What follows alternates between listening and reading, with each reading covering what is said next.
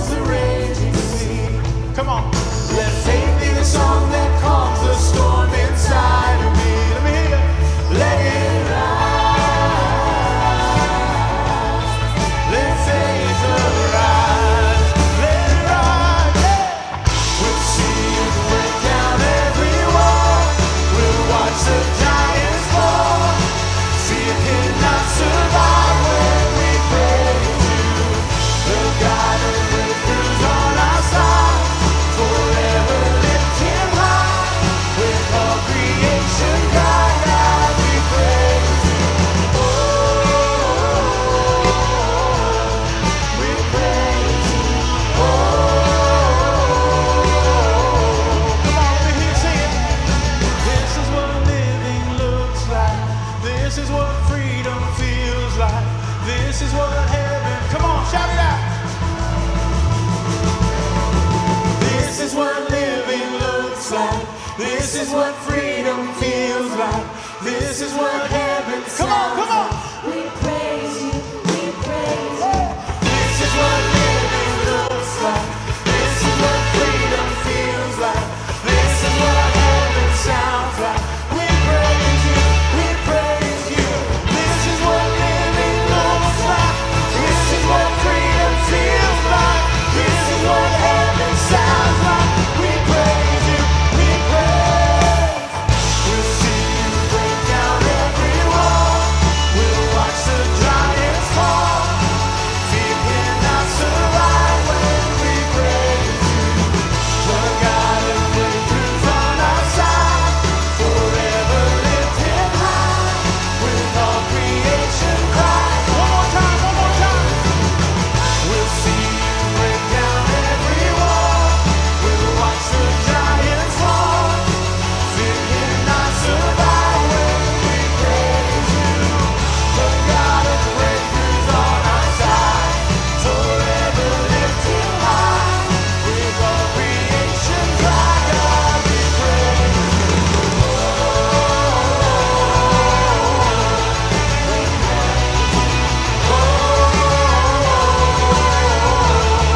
We praise you.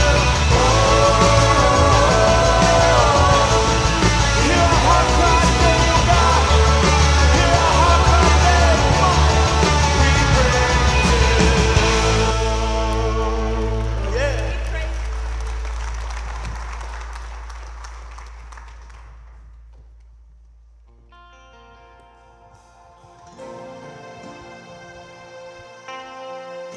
Jesus, Jesus.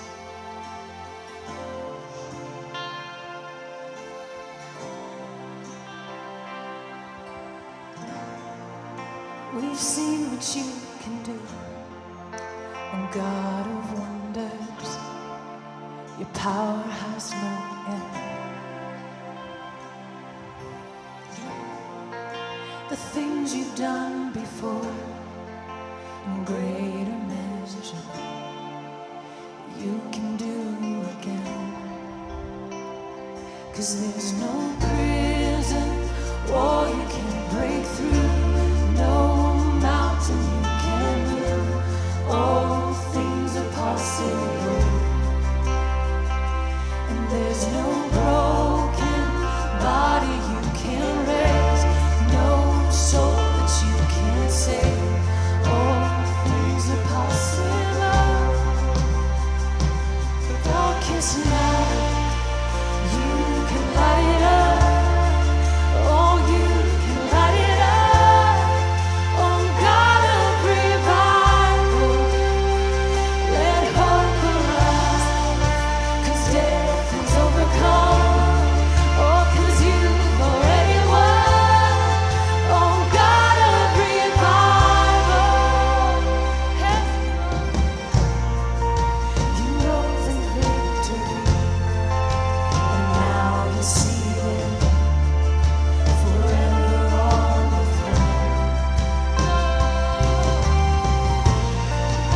So why should my heart fear what you defeated? I will trust in you alone. 'Cause there's no prison wall you can't break through, no mountain you can't move. All things are possible. Yes, they are. There's no broken body you can't raise, no soul that you can't save. All things are possible.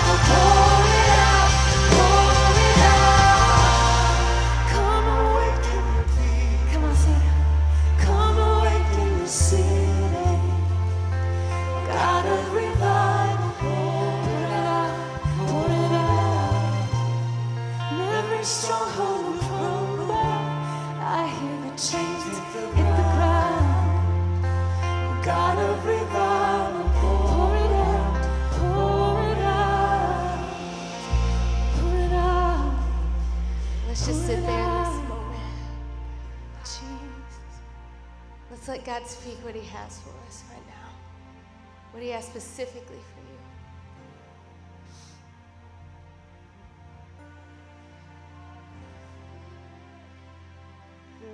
God, come awake in this place. God, allow us to receive with open minds and open hearts.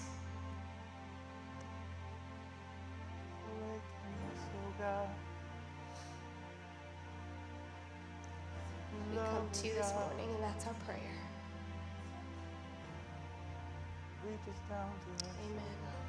In Romans 8, verse 38 through 39, it says, "For I'm convinced that neither death nor life, neither angels nor demons, neither the present nor the future, nor any powers, neither height nor depth, nor anything else in all creation will be able to separate us from the love of God that is found in Christ Jesus our Lord." That is worth celebrating. That is why we sing. And this one thing remains. Nothing can separate us from his love.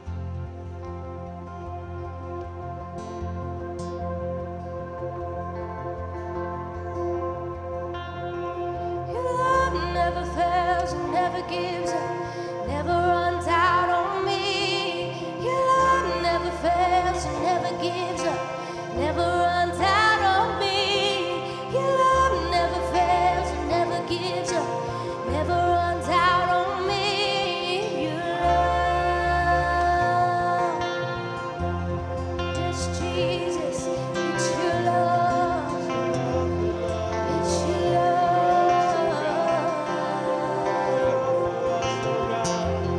it's your love. And it's higher than the mountains that I face, and it's stronger than the power of the grave, and it's constant in the trial and the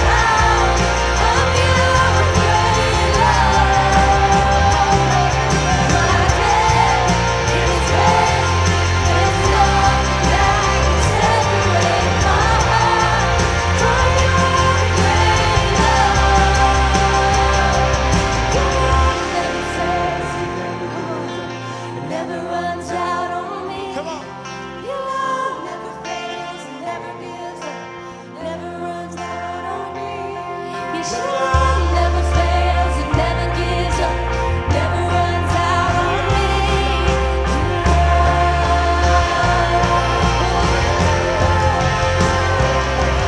And on and on and on and on it goes, 'cause it overwhelms and satisfies my soul.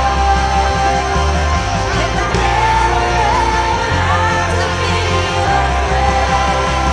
This one thing remains. The one never fails, it never gives up, never runs out on me. The one never fails, it never gives up, never runs out on me. The one never fails, it never gives up, never runs out on me.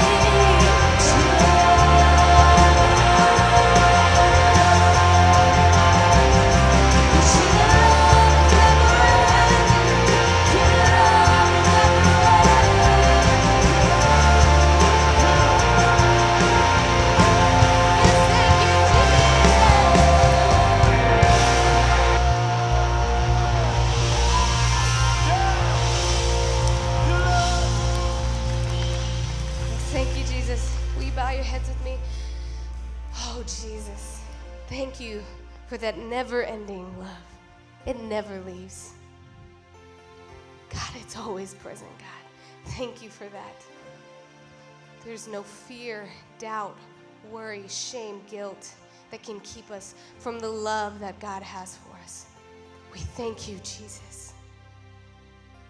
We pray today that we receive what you have for us, whether it's a word or confirmation, or maybe we have to trust you, God.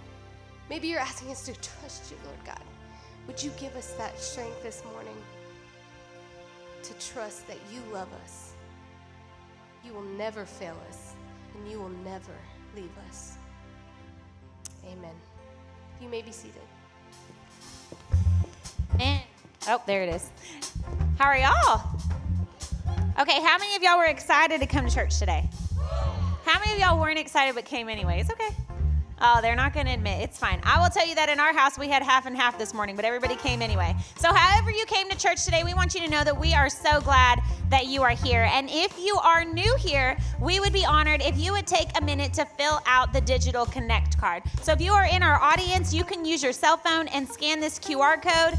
If you are watching online, you can click the link in the chat box. And basically, that's just going to take you to a page of links that's going to give you a little bit more information about us and give us a little bit more information about you. Also, through that QR code, you can submit your prayer requests. So every Monday here at Grace Fellowship, the staff gathers together to pray over each other, to pray over you, to pray over our communities, and we would love to continue to pray over those requests. So you can submit those there. Speaking of praying for our communities, we know here at Grace Fellowship, we are for our... Look at y'all go, for our communities. And we would love for you to continue to partner with us as we continue to be for our communities. And you can do that by giving through this QR code or through the Church Center app. Or if you are here in our auditorium, we have generosity boxes located around the back. Today, Pastor Chris is going to start a brand new series called Better Together. And he's going to talk to us about why it's important that we are here together.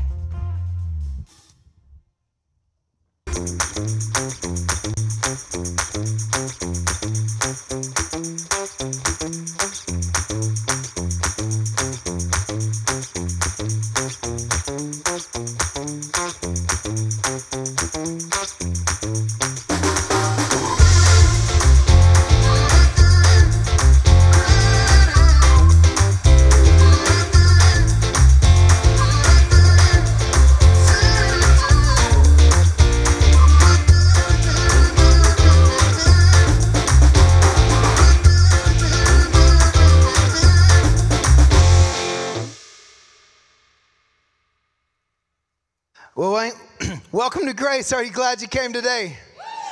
Yes. If you listen, being a part of something like that, man, we have an incredible team that leads us each week. I'm grateful for them. Yeah, give them, God is using them. Give them a hand. Glad you're joining us here in Paradise. Those join us online. It's a great day to be here. It's always a great day. I love being here with you guys, but it's a great day as we're kicking off a new series called Better Together. Listen, here's what I know is that we are hardwired to need community, that God made us that way, that each of us have a need to find a place to belong. And whatever group we find a place to belong with will determine the quality and the direction of our lives. It will impact our lives and where we go and the kind of impact we make. And I want you to know this, if you are new to church, this is a great day to be here, because what we're going to talk about today is something that I believe God wants to be unique to the church. It's a place where people can belong and experience community, but a community that is far more dynamic than any other community that you could experience. And our hope is that we want you to know is that this is a place where you can belong, and we hope that you'll decide to join us in our journey. My hope, the goal for the series is that we'll grow a dynamic community of people, of believers where we live. And in this community, we'll see God change our lives, change our community's life, and ultimately change the world. And by the way that things are going in this world, it doesn't take much to look around and see that there's a lot of need for change. Not only that, the way the world's going, it can sometimes be difficult to follow God and really feel like we could make a difference in this world. But I truly believe is that as we begin to join together as a community and we go through this series, I want us to see and believe that we are better together. Let's pray as we get started. God, will you guide us in this time? Holy Spirit, move in this place. God, I pray that we would hear from you today, your truth, and that as we leave, Holy Spirit, you would help us live out your truth. Pray this in Jesus' name. Amen. Well, I want to start with this question today. Who needs church? We may say that, but who needs church? I mean, it's a question that we might be able to answer because a lot of us are like, well, everybody's supposed to go to church, right? But really, who needs church? Because today, in today's day and age, people are asking, who needs it? Because really, today, more than ever, it's easier not to go to church. You can access great teaching online 24/7 through YouTube, through church websites, through podcasts. You can get some good teaching. You can also get some really bad teaching. But you can get teaching out there at 24/7. Not only that, if you want to hear some good singing and some good Christian music, nothing like you experienced. This is far greater, okay? You can find it out there just simply by telling your phone, hey Siri, play God of Revival. Last service when I did that, someone's phone went boop, boop. I was like, see? Why go? It's easier not to. I mean, if you have kids, you had to get them up this morning. It's always a fight because you get them in their clothes. The next thing you know, they're outside playing with the dogs in the mud, and you got to change them again. Then you get them in the car, and you get them to church. And then you have the fight because you have got the one kid who moves at the pace of a turtle getting out of the car. And you're like, we got to get in there so we can get you checked in so I can get seat. Like, we've got the struggle. It's just easier not to. I mean, we could just stay at home and make a cup of coffee and sit on the couch. It'd just be easier not to. And maybe if you're married to someone and there's a struggle between like going to church and not, maybe there's always that tension and that fight. It'd just be easier not to. Maybe it's because you've come to the belief that, man, I just experience God in nature. I can experience God anywhere. I really experience God on the golf course or on the boat. Maybe you like to go down to the water, and sink your feet in the water and soak up the sun and watch it set and feel the power of the saltwater gospel because it's as close to God as you can get. Thank you, Eli Young Band. Right? Because when it comes to actually going to church, for sometimes when we ask who needs church, it's just easier not to. Not only that, it's messy. You know why church is messy? Because people are there. And people are messy. Guess what? I'm messy. You're messy. And the only church that's not messy is the church with nobody in it. And that church is no longer a church. It's just a building. And not only that, church is messy because we're messy, and then we come to church and we hear truth that confronts our mess. And if we're real honest, we can acknowledge our mess, but we don't always want to do something about it. And we don't really always appreciate someone presenting truth that confronts our mess, that says, man, we should probably do something about it.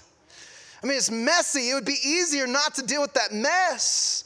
Not only that, there's other messy people there. You know their mess, and what if their mess begins to spill over into our mess? What a mess that would be. Who needs that mess? Not only that, it's costly. I have to get up early on the only day I could sleep in. Get up early, and we got to get everybody ready, and we got to go. And I spend an entire hour there. You know what? We could tee off and be halfway through 9 by the time church ends. I mean, it's costly. It costs us time. And then we know that as we start listening to what the pastor says and what Scripture says, we should probably give back to God. And we don't really love to do that because we feel like our stuff is ours. And so you know what? If we're giving back, it costs us financially. And if we don't go, then all of a sudden it's really easy to ignore that and feel like that's something I need to do, or just really conveniently forget about that. It's costly. Not only that, a couple of weeks ago, we talked about that God wants us to be all in as we follow. And if we did that, guess what? Then we're going to end up serving, which means we're at church longer. It's just so costly.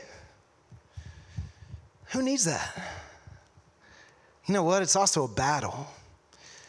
See, when we go to church, we're confronted with the fact that we're in a battle, a wrestle, a spiritual battle for the hearts and minds of people. And if we're real honest, it's kind of nice to just conveniently turn our backs to that, pull over the covers of our head, and pretend like it doesn't exist. We'd rather just ignore it. We don't want to go to church and be confronted with the fact that we're in a spiritual battle. I mean, who needs that?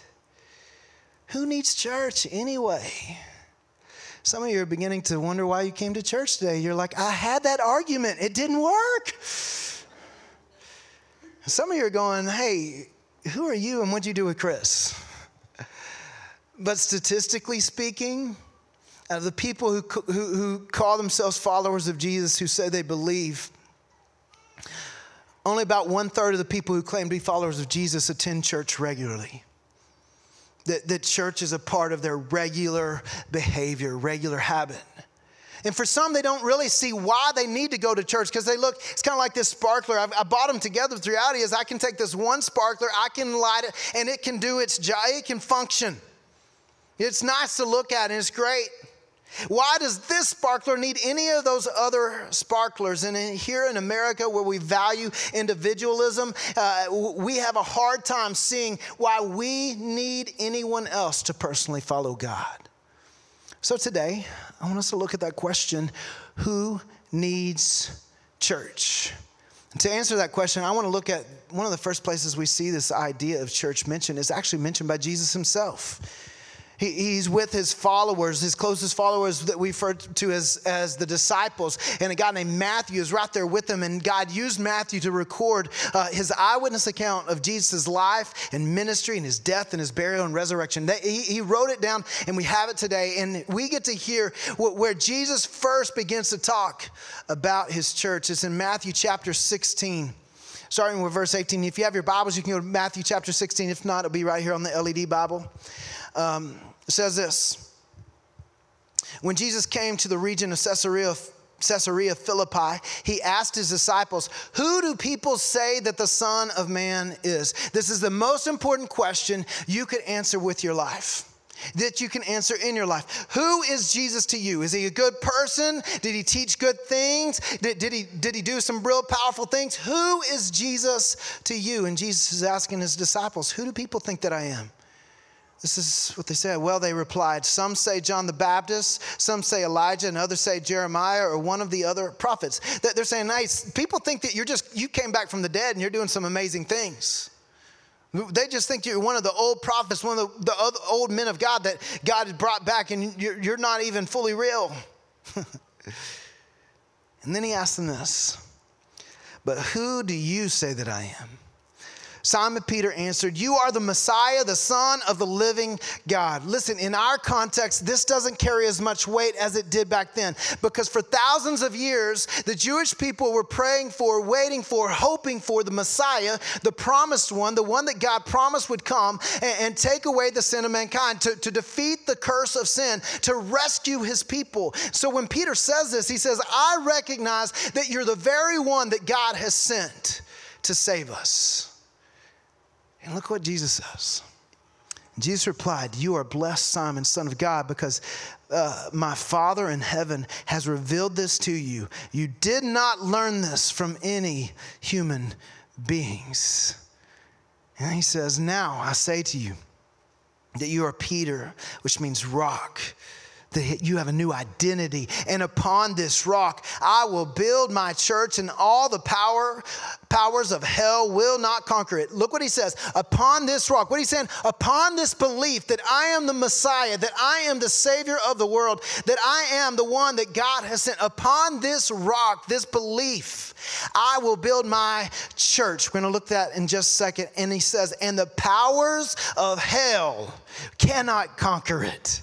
That it's going to be so powerful and so big that I'm going to use it in my battle against good and evil will not win. And he says, "I will build my church." He uses the word ecclesia. See, unfortunately, we use the word church, which comes back to the way they translated the Bible into German, then later into English. And it takes on a context because we didn't have a word that fit what they meant. But ecclesia back in that time was a very common word in the Greek culture. Ecclesia simply meant this. It was a gathering or assembly of people called out for a specific purpose. He says, upon this belief, this foundational truth, I'm going to build my gathering or assembly of people that are called out for a specific purpose. See, they used it for military movements and political movements and social movements. And Jesus says, I'm forming a new movement. See, this new belief formed a new belonging. It says, upon this belief, I'm going to create this new group of people. It's a new belonging. This belief formed a new belonging, a group of people that would gather together to be used by God to change the world. And he says, the people who believe this, I'm going to use them to conquer the gates of hell. And so what happens? Jesus lives. He gets crucified. They hang him on a cross. He raises from the grave. And he's seen by over 500 eyewitnesses all at once, and by the disciples multiple times. He did several things that proved that he'd physically risen from the grave. And then Acts 1, he gathers them together and tells them what he wants them to do. As a movement, as a group, what does he want them to do? He says this, but you will receive power when the Holy Spirit comes upon you, and you will be my witnesses. What is that? Telling people about me everywhere. That's what he's saying, be my witnesses. That you'll go out and tell people about me everywhere, in Jerusalem, throughout Judea, in Samaria, and to the ends of the earth. He said, man, that's what's going to happen. You're going to gather together, and when you gather together, you're going to receive the Holy Spirit. See, when we put our faith in God, we receive the Holy Spirit, but at that time, he said, listen, I have to leave so that I can send my Holy Spirit. And so they gather together, and they go back to Jerusalem after Jesus goes up into heavens. They gather back in Jerusalem in a room, and Acts 1:15 tells us that at the time there were 120 gathered at that time. 120 believers, and the church was born. That was the beginning of the church. That's how it started. They gathered together in an upper room together, and they waited to see what God wanted them to do next. Have you seen that trend, how it started? And how it's going on social media. Have you ever seen that before? It goes something like this, like how it started. This was our puppy when we got it during COVID. We call him Rona. Just kidding. His name's Tex. And that's our puppy. Now, not the boy, the dog. It's a small horse, all right? That's a 10-year-old boy. That dog is huge. He's mammoth. Largest German Shepherd I've ever owned. This is my wife and I, how it started. This is about a month after we became friends. We're just hanging out with the same friend group. We snapped this picture because I think we had the same shirt on. And the next thing you know, this is how it's going, right? Little bit has changed. And then how about this? This is how my beard started, and this is how it's going, all right? A lot has changed, all right? Now here's the deal when it comes to the church. This is how it started. And according to some of the most recent data, this is how it's going. Over 2.5 billion people claim to be followers of Jesus. How did that happen? I mean, it's pretty obvious how the dog grew, right? That makes sense. I mean, it's pretty obvious how things changed between me and Julie. She obviously fell in love with me. Hello. I mean, it's pretty obvious how my beard grew. That's natural. But how did that happen? How did it grow from 120 people who were scared to death, huddled together in an upper room, waiting to see what God wanted to do next, to 2.5 billion people? How did that happen? I want you to know this. It wasn't because of how popular Christianity was. They were hated by the Jews and the Romans. They were hated by every group around them at the time. As a result, they were persecuted. Many were burned at the stake. They were killed in gladiator games. Families were mutilated together because of their faith. It wasn't because they were super smart or super wealthy and they knew how to buy their way around or outsmart other people. They were one of the most diverse group of people ever gathered together. They were multiracial, multi-generational, multi-socioeconomical. I mean, all the things that the enemy uses to divide us today was present right there. And somehow or other, God used this group of people, this uncommon group of people, to change the world. See, that commitment is something God used to change the world. How did he do it? How did he grow this group of 120 people in the midst of persecution and oppression? And over the course of the next 300 years, they would become the official religion of the Roman government, the very government that was persecuting them. How did that happen? I want you to know, for one, they learned to rely on the power of the Holy Spirit. It was the power of the Holy Spirit at work in them and through them to do things they could never do on their own. But it was in the context of community that they experienced the move of the Holy Spirit. See, their uncommon commitment to one another is something God used as a catalyst for change. In Acts 2, we see that the Holy Spirit came and people began to be able to speak in different languages, other foreign languages, where the other foreigners who were living in Jerusalem could hear the truth about who Jesus was for themselves. And on that day, the day of Pentecost in Acts 2, it says that 3,000 people believed and were baptized that day, from a group of 120. And then I want you to see what they did next. Acts 2:42 says they devoted themselves to the apostles' teaching and to fellowship, to the breaking of bread and to prayer. It says they devoted themselves to these things, that they continued to gather together and they devoted themselves to this new shared behavior. You see, this new belief formed this new belonging.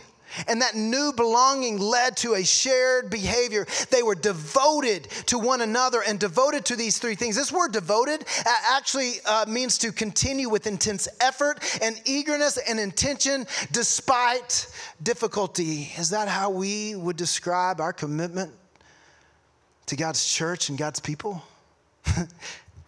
that we are eagerly and intensely committed and devoted to one another despite difficulty? Or are we quick to find reasons not to? Are we just looking for an out? See, they had an uncommon commitment to one another. It wasn't common in their day. They were devoted beyond what was common, what made sense. And when we see this kind of commitment, if we're not inside that community, we don't understand it. I mean, you see it a little bit with the CrossFit community. You know what I mean? If you know someone who does CrossFit, you know they do CrossFit. I did CrossFit for a short time when I was in Odessa. And one of the things I learned in the midst of that is that what made them successful wasn't the workouts. The workout, you could get the workout online and do it yourself. You want to know what made them successful? Is their uncommon commitment to their community, where they built each other up and they rallied behind each other and they shared their faith or shared their families and their lives outside of the gym. They had this crazy commitment, and they discovered that the power of community is the power to change. For the early church, they discovered the same to be true. That an uncommon commitment to their faith community was the catalyst for change. It's what God was using to change the world. They were devoted. They're devoted to three things it says there in Acts 2:42, to learning together, to the apostles' teaching. The eyewitnesses are the apostles, who eyewitnesses of Jesus' life. They're devoted themselves to learning from him and what did Jesus say and what did Jesus do and how does that apply to our lives and how should that impact our lives. They were devoted to doing those things together. That's why we gather on Sunday, that we devote ourselves to studying his scripture that forms our lives and shapes our lives and tells us how we should live our lives. They devoted themselves to fellowship. The word fellowship was koinonia. It's not just friendship. It is a close relationship. It's actually an intimate relationship where it's more than just a friendship. It's like a brotherhood. It's like a sisterhood. It's like a family. And they shared such fellowship with each other that they treated each other like family. They took care of each other. They stood in the gap for each other. And if someone was killed for their faith, they would take their orphaned kids in and raise them for themselves. They shared the kind of fellowship that people looked at and said, that doesn't make sense. They were devoted. Listen, that's why we do life groups. That's why life groups matter, because that's where you find this kind of friendship. When we gather on Sundays, we can know each other by face and by name, but it's when you begin to share life together that we begin to experience the kind of fellowship that they had. And they devoted themselves to prayer. See, they didn't have the upper hand in their day and age. They didn't have an advantage. They weren't welcomed. So they, far better than probably anyone ever, understood their need for God. See, too often our need for God, our prayer life is determined by our recognition of our need for God. And they knew they needed him. And as a result, they gathered together and they prayed for one another and prayed for God to do things that they could never do for themselves. They prayed for miracles and miracles happened. It was in the context of community that God moved in a mighty way. Look at how Luke describes it in verse 43. It says, a deep sense of awe came over all of them all. And the apostles performed many miraculous signs and wonders. Miracles happened. God did miracles through the leaders. And all the believers met together in one place and shared everything they had. They sold their property and possessions and shared the money with those in need. They worshiped together at the temple each day, not just once a week, guys. They didn't gather just once a week. Each day they gathered. And then they didn't just gather once a day at the temple all together. Then they went to each other's homes. They met in homes for the Lord's Supper and shared their meals with great joy and generosity. All the while, praising God and enjoying the goodwill of all the people. God gave them great favor with people that they never should have had favor with. But God gave them favor. And each day the Lord added to their fellowship those who were being saved. They were devoted to one another. They had an uncommon commitment to this faith community, and God did something that we can never explain by human effort. They saw miracles happen. They were a community known for their generosity. They experienced great joy in the midst of persecution. They were the happiest, most at peace people there ever was. And the church grew. Who wouldn't want to be a part of that? Who wouldn't want to see God do something like that? Who wouldn't want to be able to look up and say, look at God. Look what he's doing. See, I believe that is what Jesus was talking about when he said, upon this belief, I will build my church. I will build my ecclesia, this group of people that will carry forward this movement, my mission in the world, to change the world, to take the message of Jesus throughout the world so others will know. See, the church was God's plan A to reach the world. A Christian without a church is like a quarterback without a football team. He may be able to throw the ball a mile, but he's not going to score any touchdowns. What good does that do? A Christian can be saved without going to church, but they will never accomplish God's mission without a community of believers. That's God's design, that this new belief would create a new belonging and it would create this shared behavior. See, the church is God's plan. It's his plan A. A guy named Paul, we talk about him often. His life was radically changed by his experience with God, and God used him to start many of the early churches that we read about, and he wrote letters through the power of the Holy Spirit to these churches to tell them how to live out their faith. And in his letter to the Christians in Ephesus, he says this: God's purpose in all this was to use the church. The ecclesia is the word used there. The gathering of believers, the movement of followers of Jesus, to display his wisdom and its richest in its rich variety to all the unseen rulers and authorities in the heavenly places. God's desire, his plan, was to put the church on display so that the enemy would be able to see that he is not greater than God, that God is far greater, that he would use the miracle of the church to defeat the enemy, and they would have to recognize the unmatched wisdom and greatness of our God. That's God's plan for the church.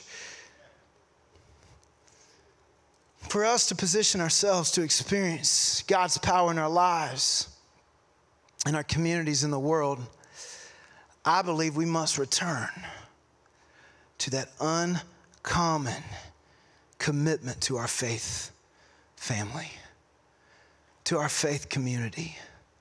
That we'd commit ourselves to learning together, that we would commit ourselves to growing and sharing life together again, that we commit ourselves to praying together, knowing that it's the power of prayer that changes things. There's a few ways you can do that here at Grace. One is I would make Sunday a non-negotiable.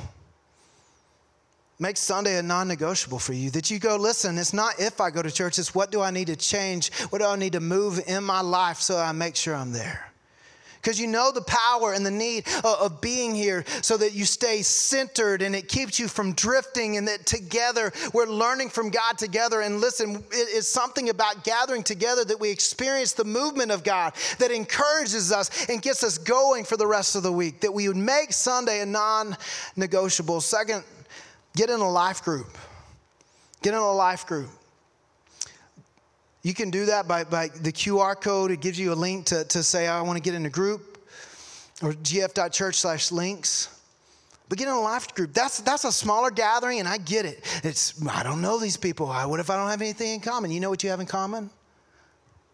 Belief in Jesus Christ. That's all the early church had. And it was enough. It was enough. Get in a group.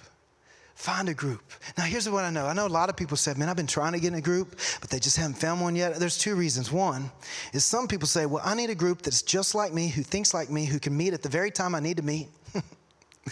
Maybe the group doesn't need to be about you.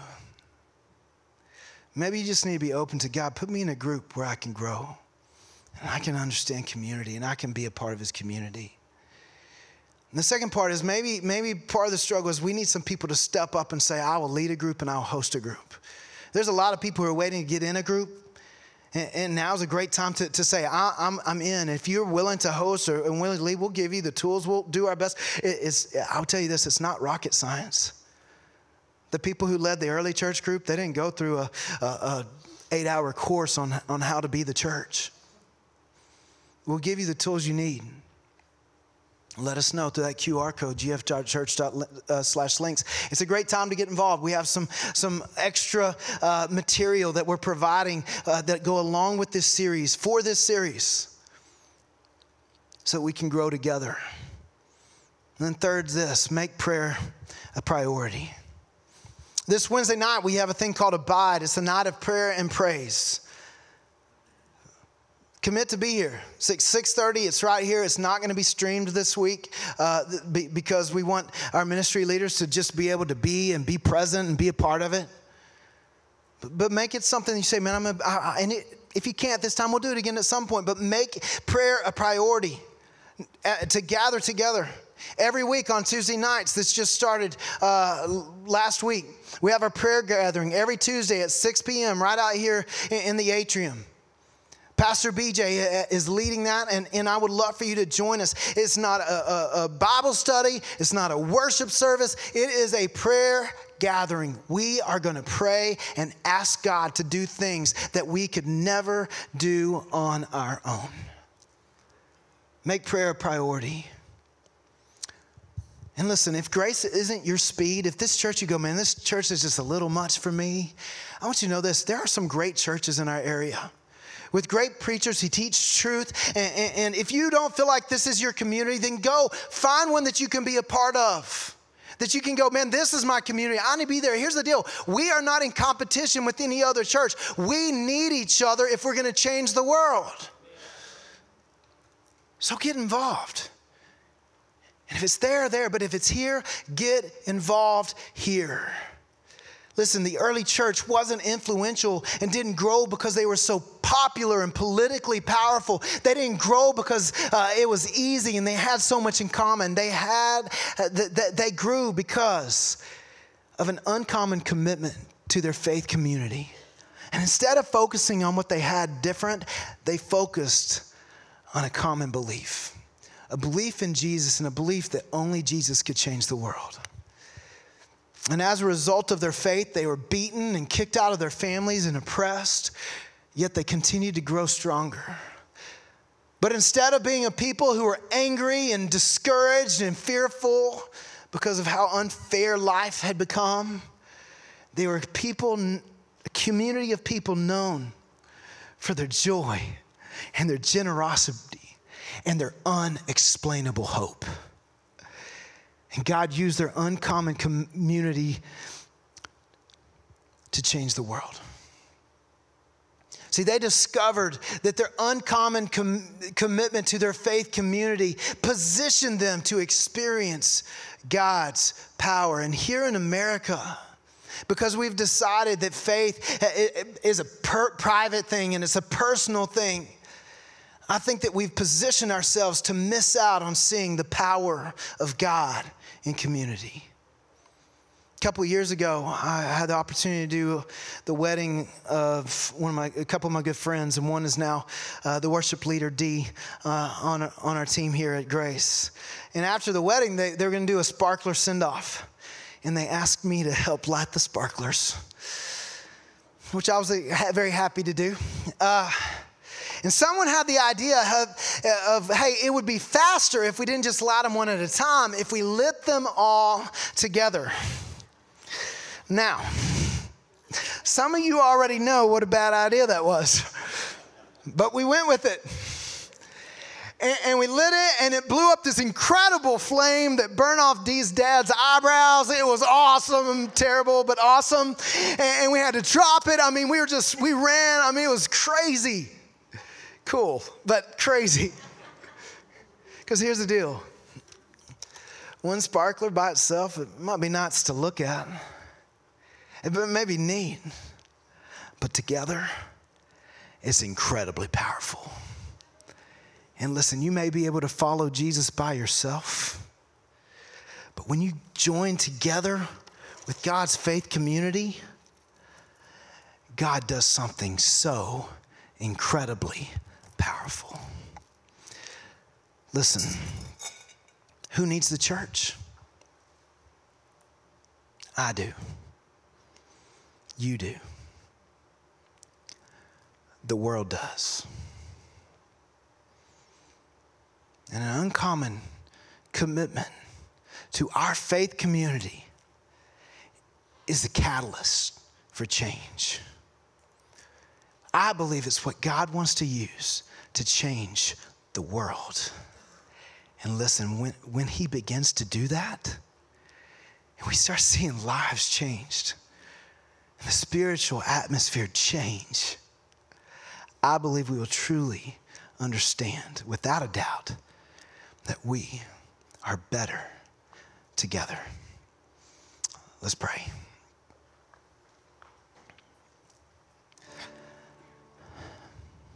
Before I pray, if you're here today, I feel like God has put on my heart, there's people here today who need to receive him as their Lord, that you need to believe in him. Today after service, will you just come down front? There'll be a prayer team down here. Will you talk to them? Just let them know that today I need to put my trust in Jesus.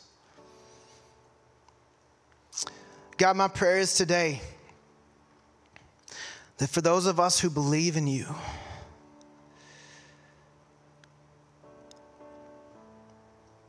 that we would trust you enough to be devoted to the community that you love, devoted to the community that you want to use to change the world. God, my prayer is that you will build your church here, in this place, and that we get to experience your power like that early church did. You did it before, and I believe you can do it again. And I ask that you would do that in Jesus' name. Amen.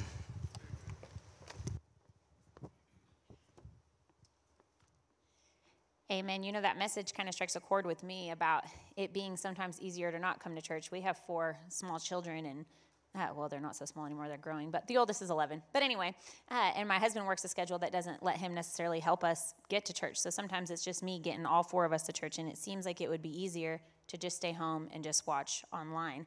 But I will tell you that commitment to a church community, and in our case, this church community has been a catalyst for huge growth and huge change in our lives personally. So it is hard to get here sometimes, but it is worth it. Again, to touch on some things coming up in the life of our church, Abide this Wednesday. This is a time of fellowship and prayer and praise, and we would love it if every one of you could be there. Now, again, this is a time where you are going to have to be here or be square, because we are not live streaming it. We wanted to give a chance for our ministry leaders to be able to participate in this event with us, so it will not be live streamed. If you're going to come, we have childcare for birth through 2nd grade. Make sure that you register for that so that we can be prepared for your kiddos and ready for them to come. Also coming up next week is a baptism. Let's clap for that. That's exciting. Baptism coming up. We love to celebrate with people as they take their next step in their walk with Christ. If you have questions about baptism, go ahead and scan that QR code, or you can come and talk to a person in the hub. Now, again, before you leave, there are going to be members of our prayer team up here. If you would like somebody to pray with you about something, then go ahead and come forward. And if not, you guys have a great week.